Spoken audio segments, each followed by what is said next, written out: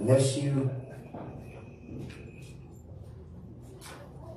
Yeah. How's everybody doing tonight? Turn your mic on. I don't want to turn it on. Sorry. Why did you turn it off? Yeah. How's everybody doing tonight? All right. It's good to see everybody here tonight.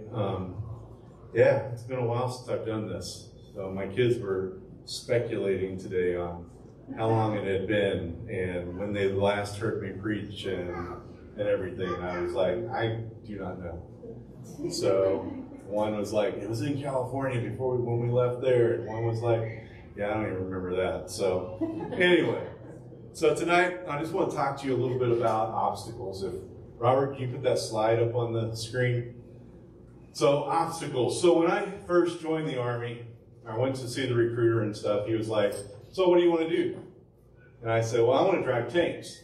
And he said, well, that's cool. Hey, I've got this other really cool thing that you can do. It's called being a combat engineer. You can drive all kinds of different vehicles. You can do all kinds of different stuff. And I was like, that sounds pretty cool. Maybe I'll try that. And so, hence began my career in the Army as a combat engineer. So, combat engineer, what is a combat engineer? Well, we clear obstacles. That's what we did. You can see seance was our motto. It's on our shield. That was on our uniforms and stuff, the engineer castle. Then, it's a French phrase that means let us try. And the officer motto of the U.S. Army Corps of Engineers. So let us try. So anytime there was something that nobody else could do, guess who they called? They called us. We built bridges. We built bridges out of steel. We built bridges out of just pontoons. We built bridges. I had one on the back of my tank that I could lay across a 60-foot gap, and tanks could go across on that. Also, on my tank, I had, at one point, I had 3,500 pounds of C4 to clear a minefield. And so, anytime something needed to happen that needed to be cleared or needed to be blown up, they called us. They called the engineers. So combat engineers, one of our other models is we clear the way. We make sure that we can get through, and people in the army or the military can make it through and stuff. When Desert Storm, whenever I was over there, before we crossed the border into Iraq, one of the things that there was these huge berms. They had built these huge berms right on the border. These things were probably 20, 30 feet high. And so our guys that were in the dozers and stuff, they had to go and they had to create paths going through all this stuff. And then we came through and then we went through. So we cleared the way for all that. We had to find ways to cross all these different obstacles. One of the biggest obstacles that there is out there for any military is a river or some body of water. You'll notice that a lot of times, you'll watch movies, war movies and stuff, and we got to figure out how to get across this body of water. The bridge got blown up. We've got to be able to get across it. We've got to be able to do this. We've got to be able to do that. And so it's a big obstacle in the military. Whenever there's a defense or something like that. But nothing would stand in our way. We had different ways to get across that path, any way that we could. But water was the biggest obstacle when it came to moving an army around the place. And so what I want to talk to you about tonight is what obstacles are in your way. What is stopping you from reaching your full potential? We're going to talk tonight, I'm going to talk about 3 events, and then I'm going to talk about some other water events that happened in the New Testament. But from the Old Testament, everybody knows the story about the Jordan River and about Moses, crossing the Red Sea and doing all that stuff. But later on in the book of Deuteronomy, when he turns over the reins to Joshua before he decides to cross over into the Promised Land after 40 years of wandering, there was this body of water, the Jordan River. And, they had to get across. And one of the things that as I was reading this, one of the things that happened was the priests, they went before with the Ark of the Covenant. The water hadn't started parting yet. So here's these priests, they're walking into the water, they're walking, and that's when the water starts to recede. It says it was blocked off, I don't know how many, like 2 or 3 kilometers up the river is where it was blocked. And so it started backing up there. So you can imagine that the priests are like, well, I hope this is really going to work, because I've got to get out into the middle of this water and everybody's following us across, and hopefully this thing does. So I'm sure they're probably standing probably knee deep, waist deep, maybe up to their neck or something, holding the Ark of the Covenant going, man, I hope. But, it says in the Bible, what happened? The water receded. And the water dried out. I'm sure it's a little muddy. Dried out. Everybody walked across. Once they walked across, then here come the priests behind everybody with the Ark of the Covenant. And then here come all that water rushing back. Now, to me, crossing a river like that, no thank you. It would be tough for me to think about, having that kind of faith and saying, you know what, you want me to go and walk out there in the water and be like, all right, come on, Robert, come on, Ricky, let's go. We're gonna go out here. We're gonna stand in the water because God said He's gonna part the river just for us. We're probably looking at each other going, yeah, okay. I can hear Robert now going, I don't know about that. But you know what? With God, anything is possible. And so, as Joshua and Caleb, they came back from the promised land with all these stories, of all this big stuff that they could do. But the other 10, they didn't think it was possible. But Joshua and Caleb did. The next one that happened around that same area was Elijah crossing over the Jordan with Elisha. So when they're here Elisha was, he had burned his oxen, tore all of his clothes off, did all kinds of just to follow Elijah. And so here now he's following Elijah, and Elijah says, hey, we got to get across this river. Elisha's probably looking around going, okay, where's the boat? Where's the rocks? How am I going to get to where I need to go? Elijah takes off his cloak, throws it out there in the water. Elisha probably is like, holy cow, what did I get myself into? Gets across the river, then all of a sudden, Elijah's like, hey, Elisha, I got to go somewhere. Here comes a chariot of fire. This is all my translation, by the way. Here comes a chariot of fire down from heaven. All of a sudden, Elijah gets taken up into heaven, and his cloak falls down, and the water goes back in the Jordan, and Elisha's like, how am I going to get across? There's this second, he got the double portion off of Elijah from that. Elisha, pick up the cloak and keep going around. I don't know.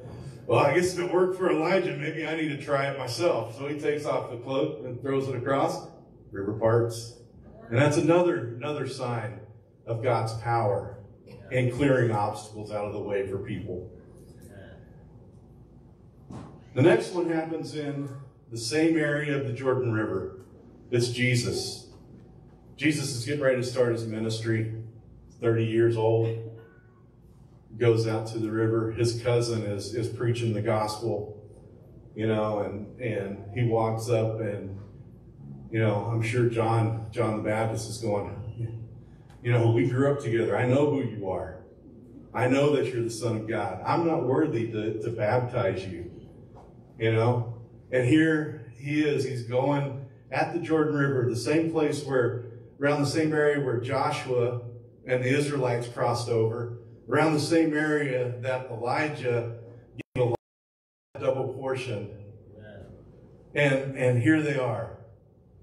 John is just standing there, probably looking at him going, I don't know if I can do this. But he did. Took Jesus out into the water. Baptized Jesus. And then Jesus, endued with power of the Holy Spirit, began his ministry. And for 40 days he went in the wilderness. And the devil threw obstacles at him.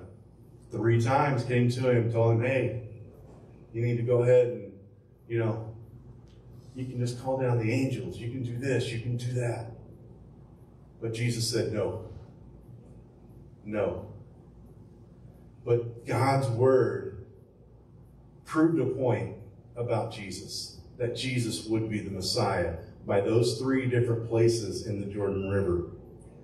So after Jesus gets his ministry started, he's going around, he's preaching, he's talking to people and stuff.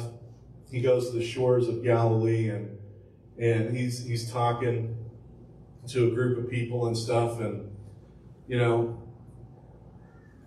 I'm sure it was kind of surreal for Jesus as well.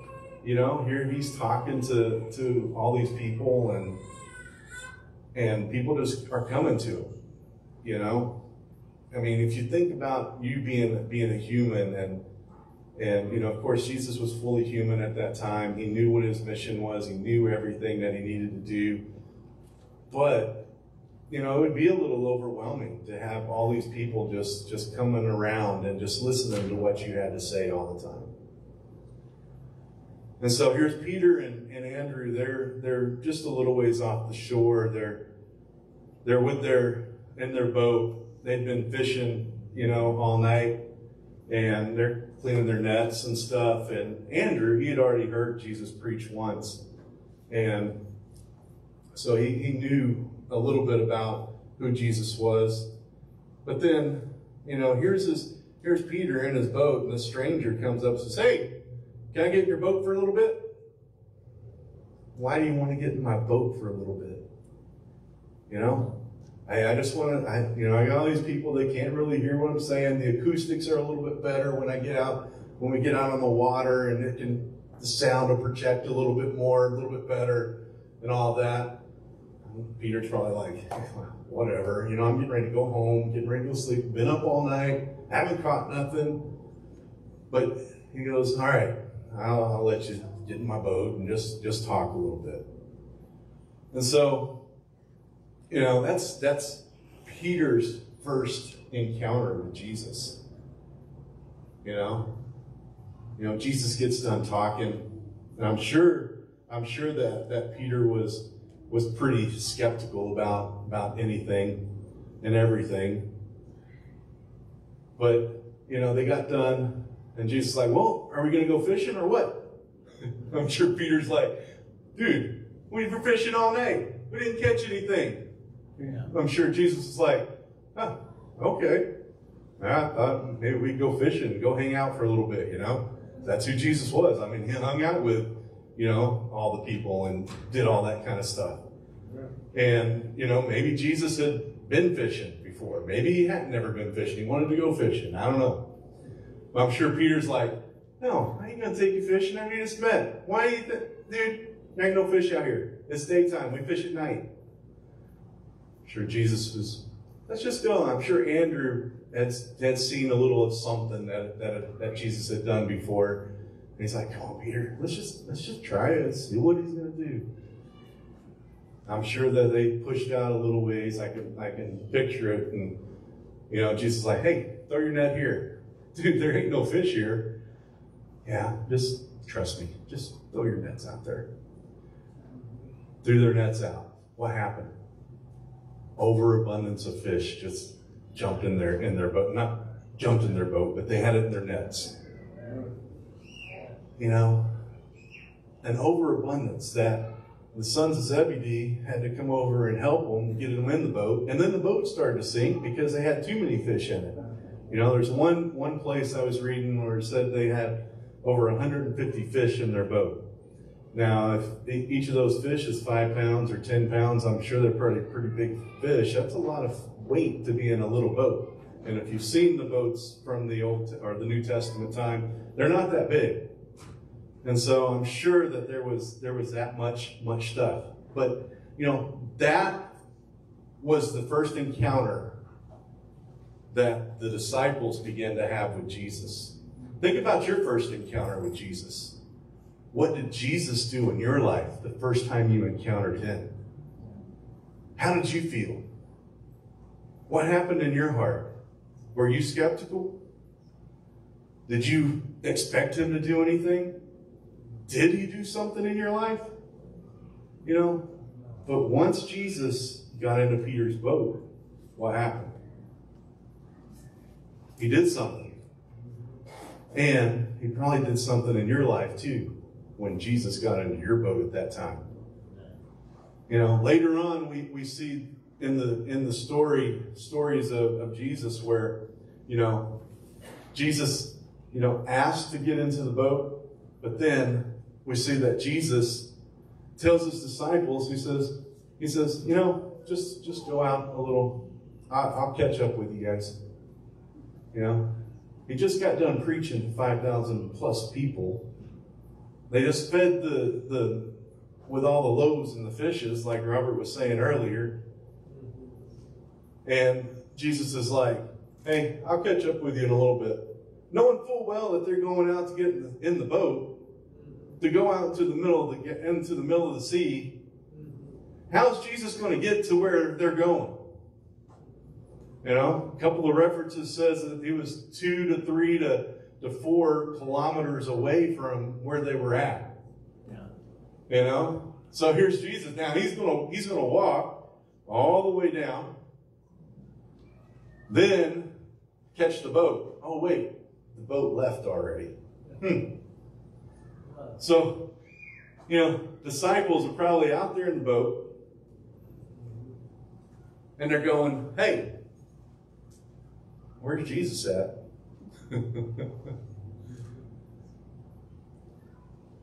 Then a storm comes up. A couple of times we read about where a storm came up. How many of you in your lives a storm has come up? Was Jesus in your boat then?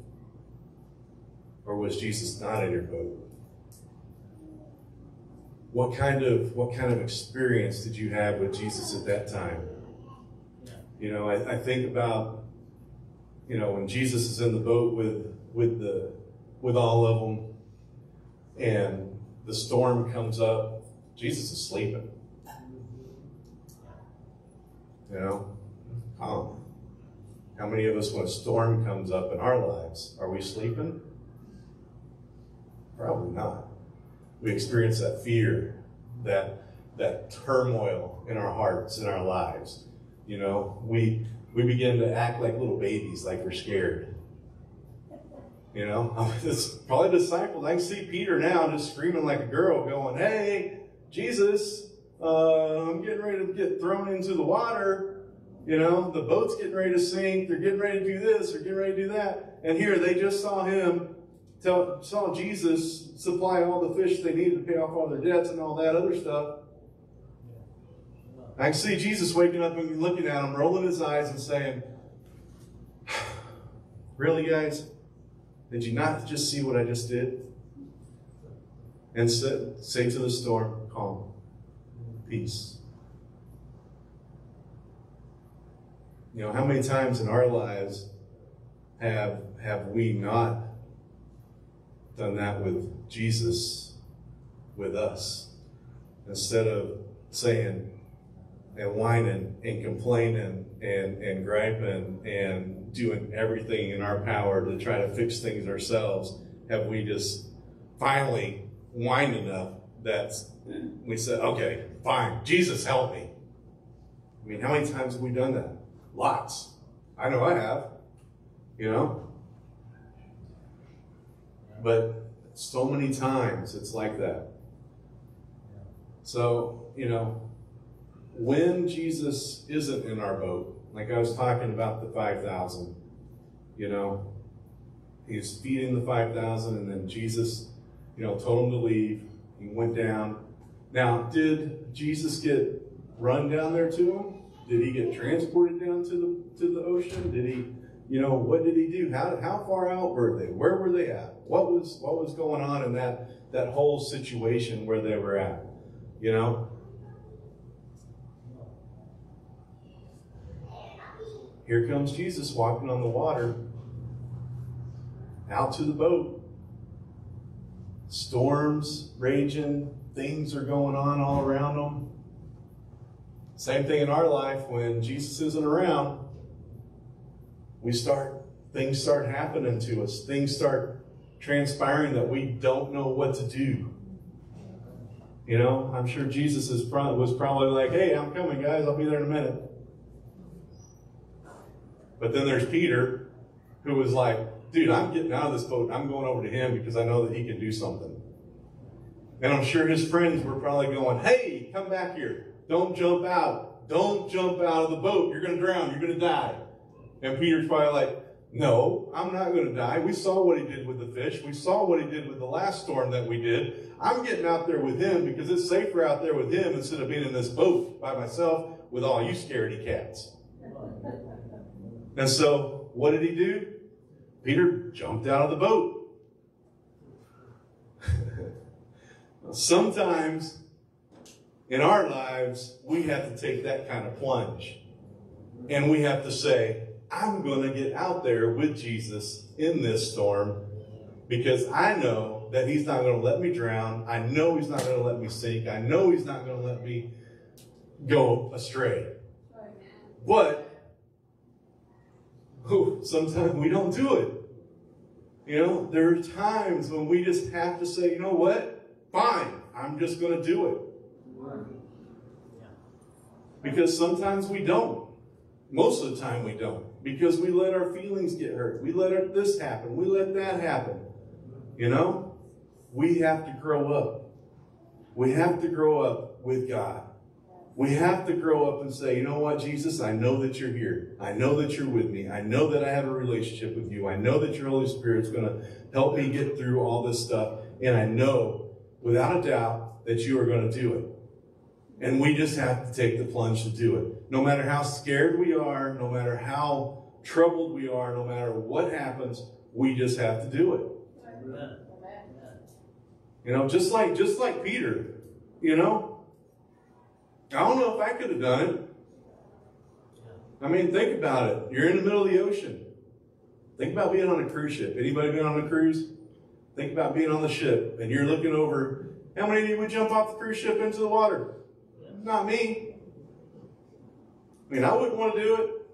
Now, if I had seen in person, you know, my first encounter with Jesus and catching all the fish, or him walking on the water, or him calming the storm, you know, all in person, then, yeah.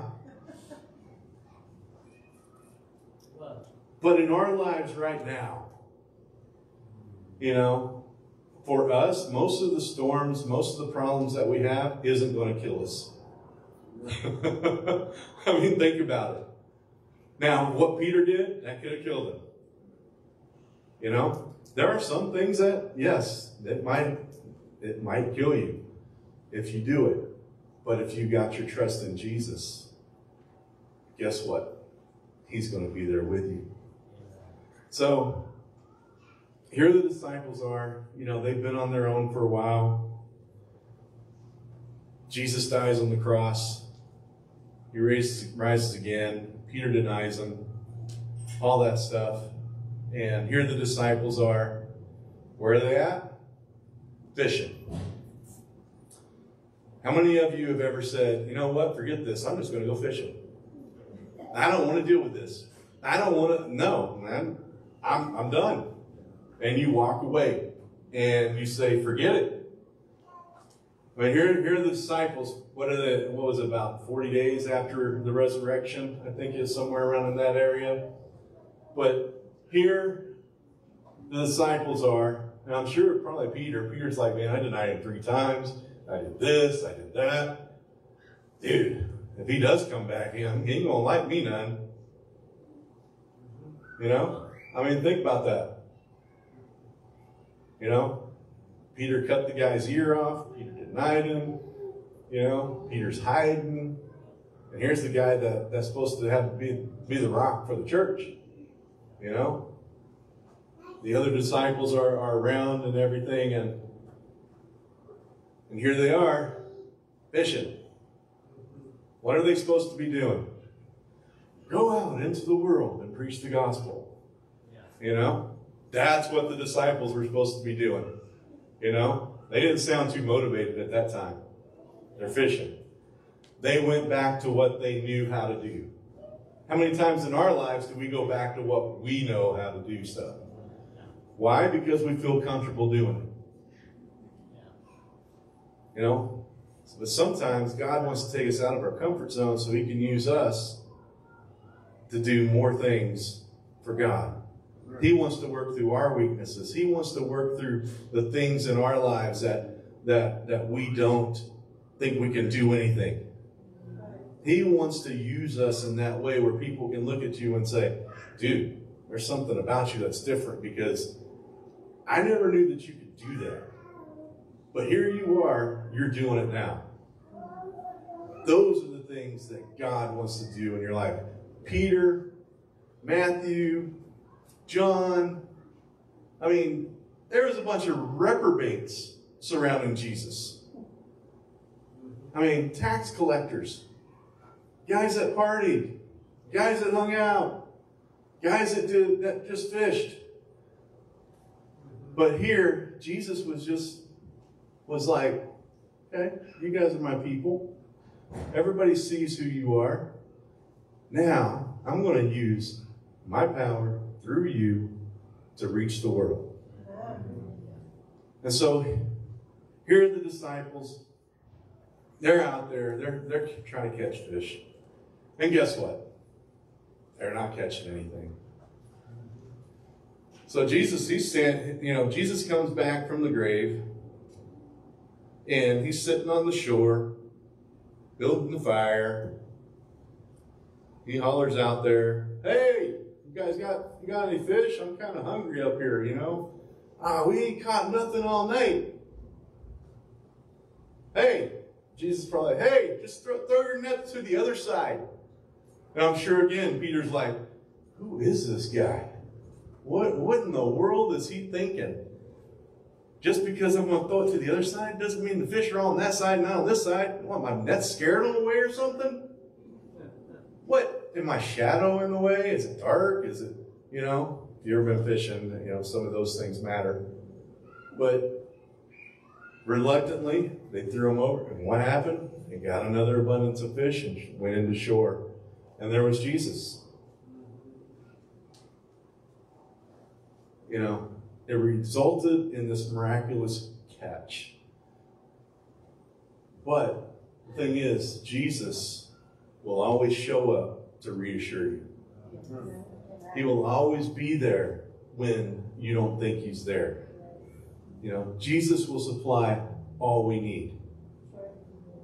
You know, there's no drive-thrus back in the day, so he's sitting there with the fire, and they had to get the fish.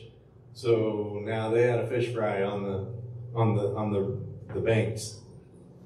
But, you know, on more than one occasion, you know, I know the disciples forgot what Jesus had done. I'm sure they did. Even after, you know, after he resurrected and he went back to heaven, I'm sure that they still were probably like, dude, how are we going to do this? You know, I'm sure they were probably doing all that stuff. But you know what? They had the Holy Spirit there with them. You know, Jesus left the Holy Spirit with them. You know, I know this probably isn't a long message or whatever, but I want to ask you tonight, I just want to challenge you tonight. You know, where are you at? Where are you at in your walk with Jesus? Where are you at? Is he in your boat? Is he out of your boat? Is he across the sea and the other side over there somewhere? Do you have an obstacle in your way where you can't reach out to where he is? You know, maybe you're one of the people that says, "I'm just going to go fishing. Forget this. I'm just going fishing." You know, we always return to what we know. We always return to our stinking thinking, our addictions, our bad relationships. You know, maybe Jesus is already in your boat. Maybe you're in the middle of a storm and you didn't know if Jesus was even in your boat. But you know what? He is in your boat. Jesus is there with you.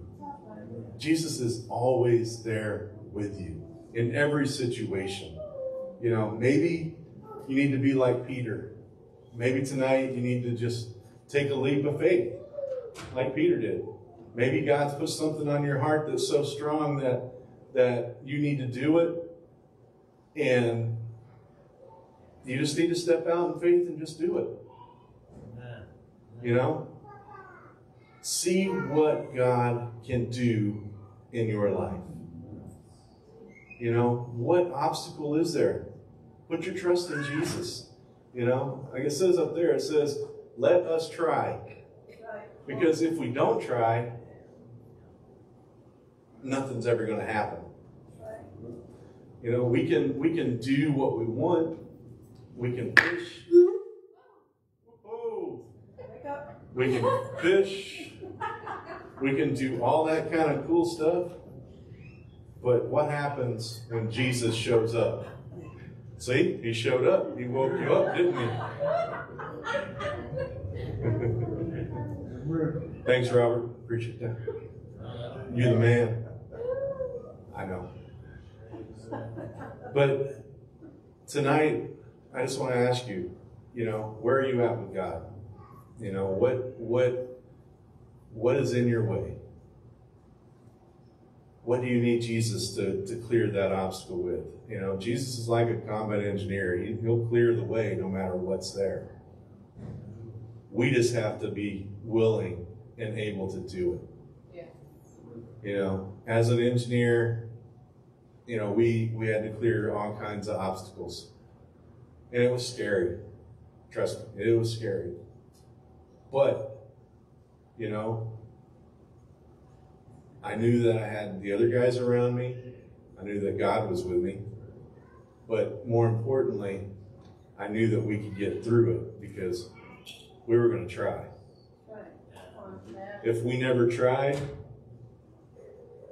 we'd never gone anywhere. We'd have never won the battles that we won. We would have never got through the obstacles that we got through. We would have never crossed the rivers that we were able to cross. Amen. None of that stuff would have mattered. So tonight, I just want everybody just to bow your heads tonight. And just think about your life. Think about what you want from God. Think about what you're searching for. Are you one of the ones that just say, you know what, I'm just going to go fishing? I know God wants me to lead this ministry. I know God wants me to preach. I know God wants me to go and talk to this person out, you know, that I see every day, but I'm just too scared to. Or, you know, maybe it's, you know, God wants me to just come to church all the time. Or maybe God wants you to just read his Bible more. You know, I don't know what it is. But there's always an obstacle that's going to be there. It doesn't matter what. It doesn't matter what you're going to do. It doesn't matter. There's always going to be something in your way. But with Jesus, he is the way. He is the truth. He is the light. So tonight, I just, you know, think about that in your life. Now I'm going to open up the altars. If you need prayer for anything or want prayer for anything, we'll pray for you tonight. If you're here tonight and you want to just recommit your life to God and say, you know what, Jesus, I know you're not in my boat right now, and I need you in my boat because I can't do this by myself. And it's that simple. Really, guys, it is that simple just to say, hey, Jesus, I need you in my boat. I need you in my life. I need you in my heart. Please come into my heart. Forgive me of all my sins. I want to be free. I don't want to go fishing anymore. I want to walk with you. And so tonight, he said, you know, feel free. Nimsy's going to sing a little bit maybe. And if you want to come up and just for prayer or whatever, you can. No formal dismissal or anything tonight. Is there men's group Saturday? There's men's group Saturday, but like I said, the altars are open. If you did say, Jesus, I want you in my boat, I need you in my heart, let me know. So I can pray for you also. But tonight, God wants to do stuff in our lives. Dear Heavenly Father, I thank you for everybody that's here. I thank you for what you've done in this service. I thank you for this message, Lord. Thank you for all the confirmations of this message this week. And I just pray that you will be with each person, Lord. Each person that is struggling with stuff that you have said, hey, I need you to do this, and they've kind of struggled with it a little bit. But Lord, I just pray that tonight, when they leave this place, when they go home, the next few days, that you will walk into their lives and you will speak to their hearts, and they will know without a shadow of a doubt that you are in what you want them to do. And you will clear each and every obstacle that comes in their way, even when there seems to be no other way. And Lord, even those where it seems impossible,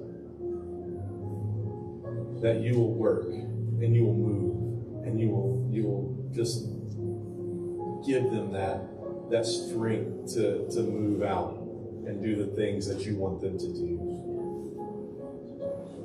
Holy Spirit, just come into this place. Just minister to us tonight. Everybody that is struggling with stuff, just begin to give them a peace. Let your peace and your love begin to just surround people. Just like the disciples, as they were sitting in the boat and the storm was raging all around them, and you stood up and you just said, hey, calm, peace, and everything just settled down. And Lord, I thank you. In your name, amen.